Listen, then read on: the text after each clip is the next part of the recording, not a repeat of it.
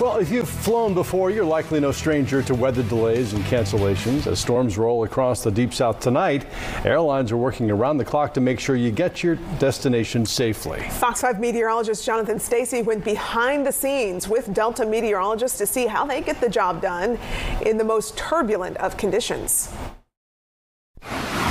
So when most of us are in the air, turbulence seems to happen suddenly, and it seems to be rather unexpected. But you all actually forecast it? Yeah, we do. We have a lot of different techniques and computer models and knowledge about how the flights are going to go through certain areas and what the effects might be.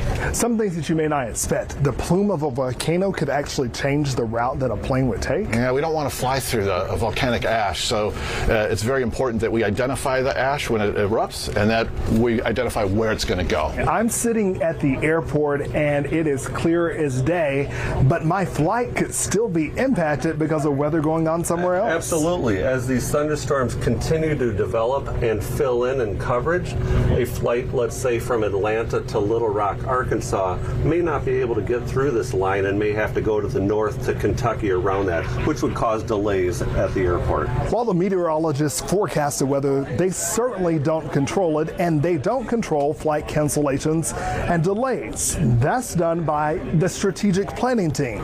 Stephanie Cliffell is in charge of all of the meteorologists here at Delta, and at the end of the day, your question is likely, when is the best time weather-wise to book my flight? It's wintertime, obviously, so in the winter, when should people think about booking?